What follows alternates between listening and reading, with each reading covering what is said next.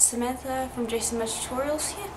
Now this isn't the proper opening to the video. Unfortunately the files got corrupted when I was loading it over onto my PC, and so unfortunately the start of this video was unexpectedly deleted, and so the tutorial is going to start a few steps ahead.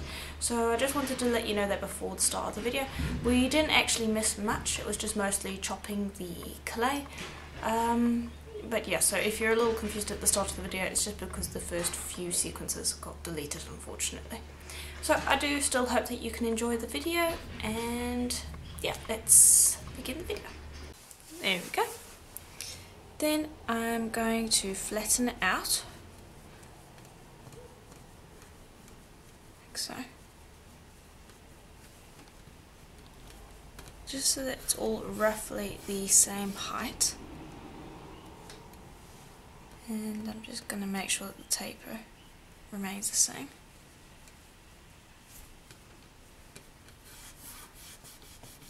Okay, lift that up, and then I'm going to begin curling it from the thin side in.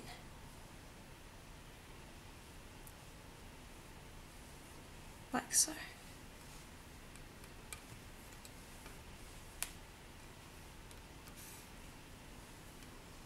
The whole way around, like so. Okay, and then I'm going to keep that effect. I'm not going to mess with that too much, other than trying to keep this pot round and squishing it so that all the pieces are stuck together, and then we are going to shave that. But before we do, just take your roller and just roll it a few times so that you even it out.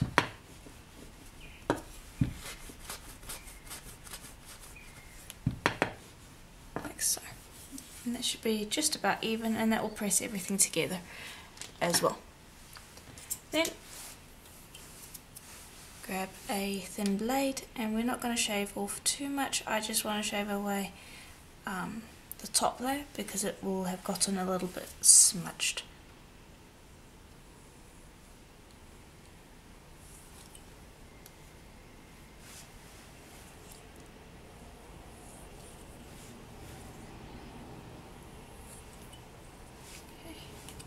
And just continue doing that until you're happy with the result.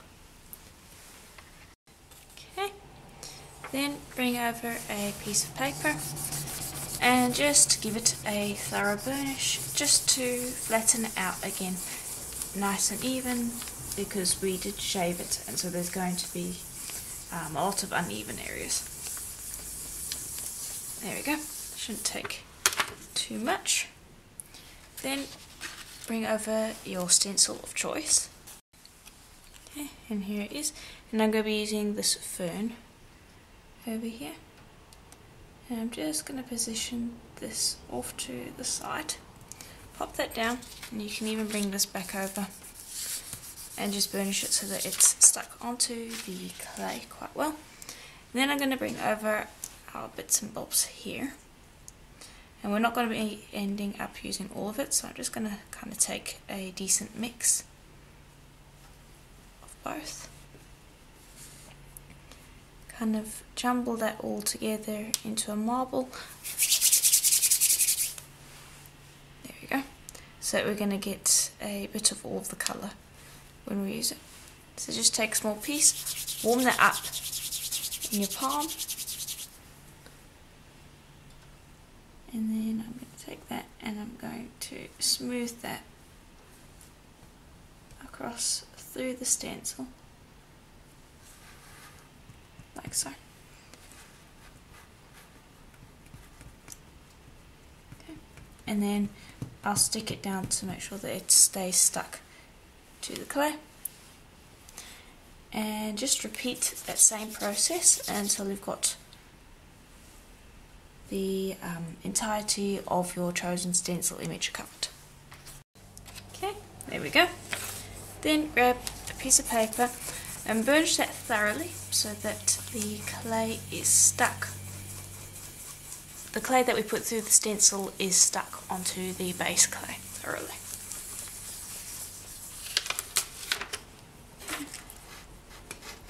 And I'm just going to go in and tidy if there needs to be any tidying.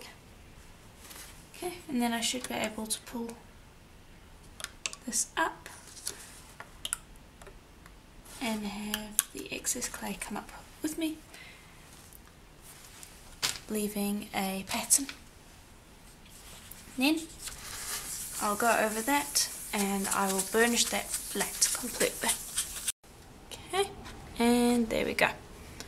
Then you're just going to pop that onto a piece of paper, and this is just so that our back takes on a nice smooth surface, because it's a little bit, it's got some shiny spots. I'm not sure if the camera's able to pick that up, but this is just going to mean that it's going to stay nice and smooth.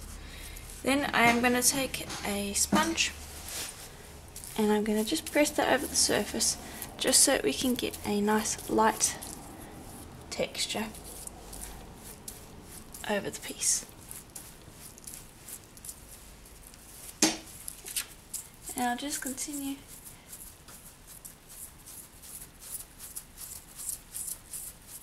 until I'm happy with that. Okay, and then the final thing I want to do is I want to go over the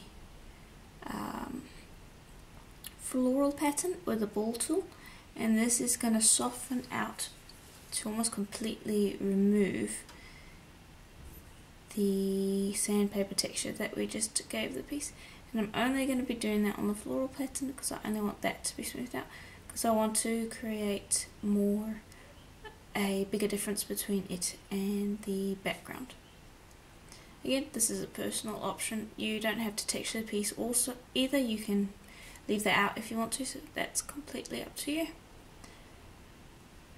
You could also just texture the floral part and smooth out the background if you wanted to. Completely up to you. Okay, and there we go. So it won't be completely smooth, it will have just kind of almost like a hammered metal look to it. Now I'm going to position my cutter of choice, which is this one, and also my circle cutter, because I'm going to have it at the top so we have almost like a donut. There we go, so I've just positioned it. I will cut the circle first, and then I'll cut the outer shape while the circle cutter is still in there so that it doesn't create any distortion. Spin that slightly to bring it out, and then I'm going to gently hold that so that it doesn't come up with the cutter, because we are pressing on a piece of paper, so it is likely that that will happen. Oops. There we go, and then you should be able to lift that straight up. There we go, and it is a completely reversible piece, as you can see, because the back is also our scraps, and because we cut it and just worked with it on a piece of paper at the end, it will be completely smooth, so you can reverse it if you want to. But yeah, now I'm going to pop that onto the paper and I will bake it for a full hour at Primo's recommended temperature, and when it's done we might need to do some light sanding, but other than that it should be pretty much finished. Okay, and here it is out of the oven, and I just wanted to show you the back. So again, you can see it's completely reversible. And yeah, that's pretty much it. You can now take that and string that however you want. If you want to, you can sand the sides as well. Generally speaking, if your cutter cut cleanly, you shouldn't have to do it. I don't have to do this in this case, and because we baked it on a piece of paper, we don't have to worry about sanding the back. If I rotate that around, you can see it's got a completely flat matte finish because we burnished that down to a piece of paper. And so you shouldn't have to do any finishing, and because there's no paint or any surface inclusions on the clay, you don't have to seal it. So I'm going to leave it exactly the way it is with the matte finish, and so we're pretty much done. If you enjoyed the tutorial, please do let me know in the comments below, and if you would like to support the channel, please do consider becoming a member. There is a join button in the just below the video, or you can become a patron. There is also a link to that in the description below. There's also a link to my Etsy store where I sell things like cutters, stamps, all sorts of polymer clay related tools and supplies. That's also another great way to support the channel if you're interested. Also, leaving a like is another great way to support the channel. It's completely free, but it means a lot. And as always, I'll see you in the next tutorial. Bye for now.